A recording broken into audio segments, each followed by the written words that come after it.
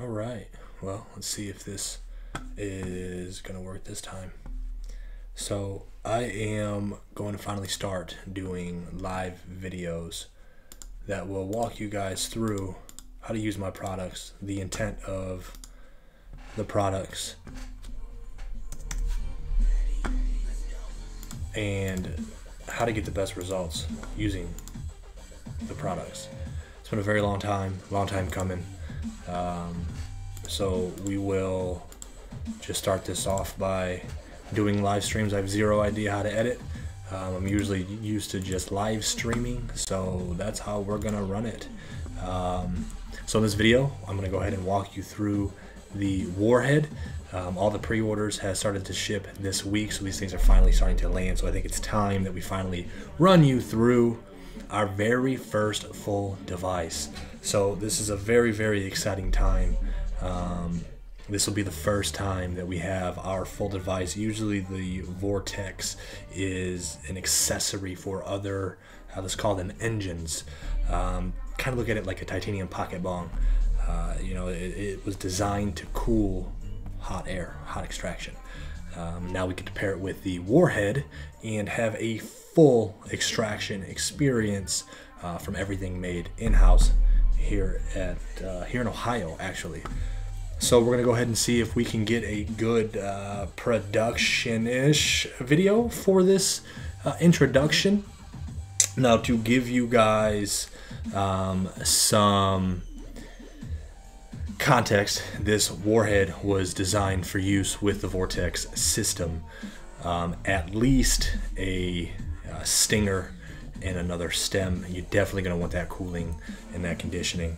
And then if you want to change the aesthetics, you can play with something like a Hydrovong from a Dynavap or any other aftermarket accessory stem if you would like to. So let's jump into it. Let me see if we can get a good camera switch to the overhead display. If you guys can, if anybody's watching along, if you can let me know if this is getting picked up, because the first video it did not get picked up. So I want to start with walking you through the actual Warhead assembly. So the Warhead assembly is going to come with the Warhead. This Warhead is threaded onto the titanium core. Now the reason for this is because we will have different iterations, different geometries, and different uses of the Warheads. This is just the first iteration. You've got a titanium Warhead on a titanium core with a titanium intercooler inserted into the core, and then the titanium core is inserted into what I'm calling the adapter. Now this adapter has more use than just attaching the Warhead to a Vortex system. You are going to be able to use this as an adapter to use it with something like a Planet of the Vapes 1, a Fury Edge, and that sort of platform for thermal extraction device. So same way you disassemble, you reassemble, thread on, insert it in here, call it a day. Now, if you took advantage of the MVS deal, you would have received the wood of your choice, a titanium stinger, which would come with a condenser pack. The condenser pack has an XL condenser as well as a short condenser. You simply take your XL condenser, insert it into your stinger, take the XL intercooler, simply place it into the condenser, assemble your stem, and simply attach the Warhead assembly to your MVS stem. Now with the Warhead comes the stainless steel dosing dish. The dosing dish is a threaded connection with an O-ring, gives that nice interlocking locking interface. The dosing dish has what I call an iris and then a moat. So to use the Warhead, you would go ahead and you would put your material of choice inside of the iris. And what you're going to do is you're going to heat the Warhead with the tip facing down. Then you would use something like the Blazer Firefox. This is my favorite lighter for the Warhead. The Blazer Firefox actually comes with a 1-year warranty. And then after 1 year, it's a $25 repair fee. If they can't fix it, they will replace it. So I actually started to carry them. It's a really, really great lighter. I really like that I can set it on my desk and kind of just let it do its thing. It's got a flame control. You shut the flame off, and then you would get your tip hot.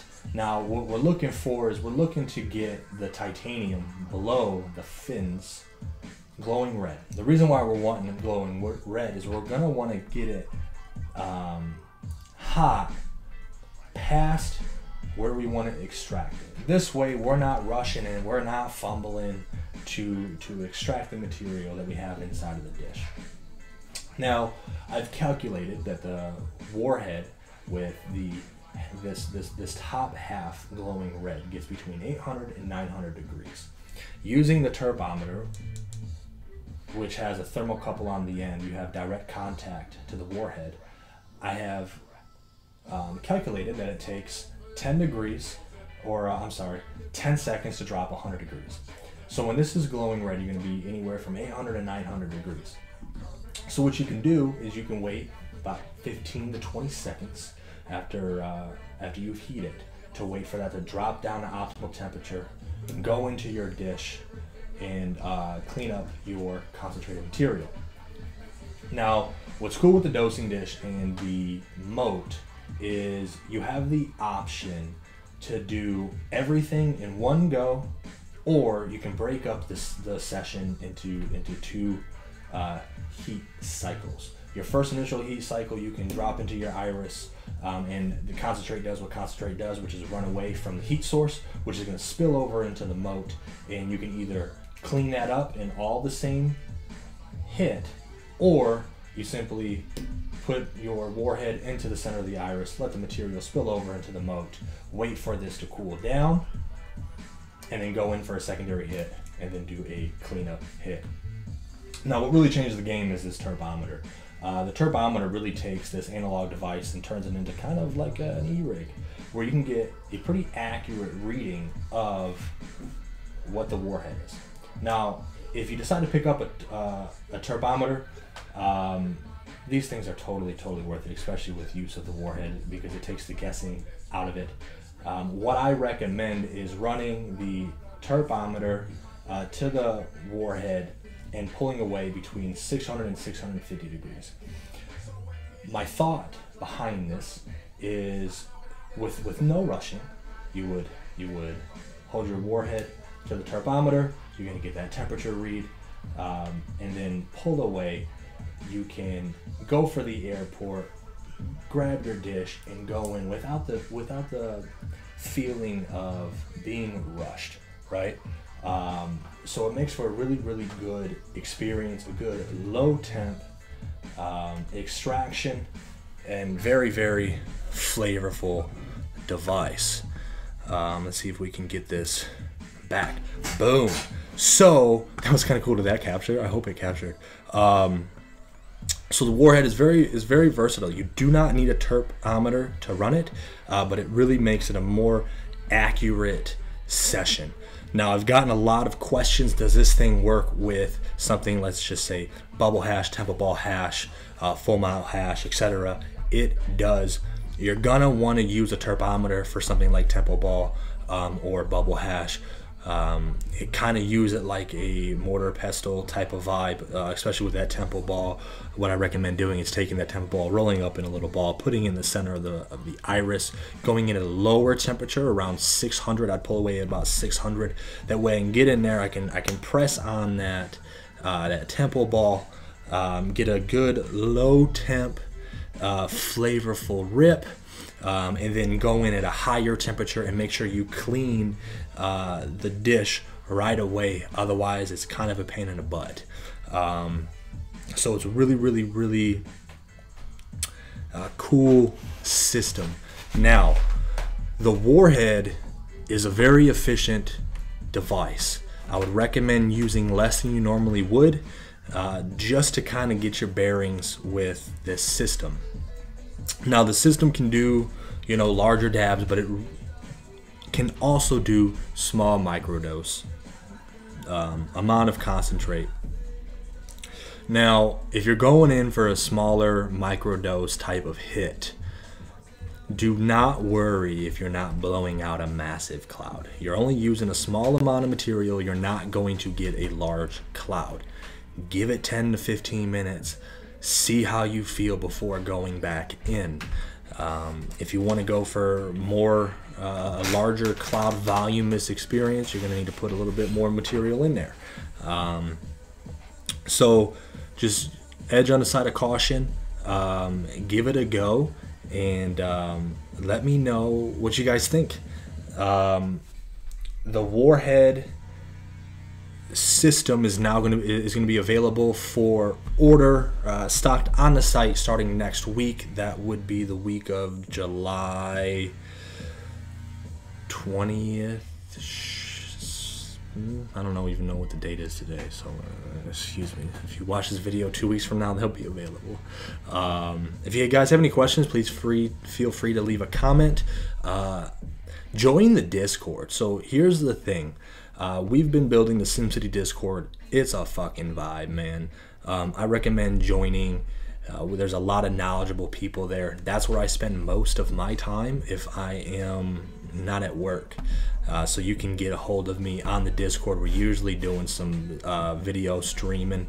It's a pretty fun place to hang out. So if you want to kind of sesh with like-minded individuals, it's not just about Simrell stuff. We talk about all sorts of different thermal extractions, as you can see on these shelves here.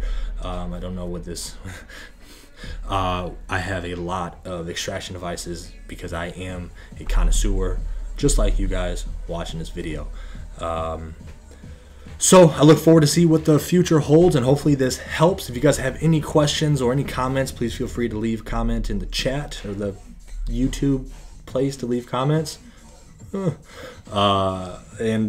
we'll go from there. This is my first video. Hopefully gonna be more. We will definitely refine the experience. I kind of like that overhead camera. I wish that motherfucker wasn't in the view, but hey, everybody starts somewhere. I'm not a professional photographer, videographer. I've kind of know what I'm doing. I just had to Google OBS for the last 2 hours to figure out how to do this, so bear with me. Also, make sure to tune in to After Hours on Twitch, twitch.tv/Simrell Collection every Thursday, 9 p.m. Eastern Standard Time. We do a live set for about an hour to 2 hours where we discuss what's up and coming, what's happened inside of the industry, or just bullshit and sesh. It's a very good time for me to unwind, connect with you guys, and it's a whole vibe. So shameless plug on my own motherfucking channel. All right, well, we're gonna leave this thing up. We'll see how this thing goes, and we'll talk to you guys soon.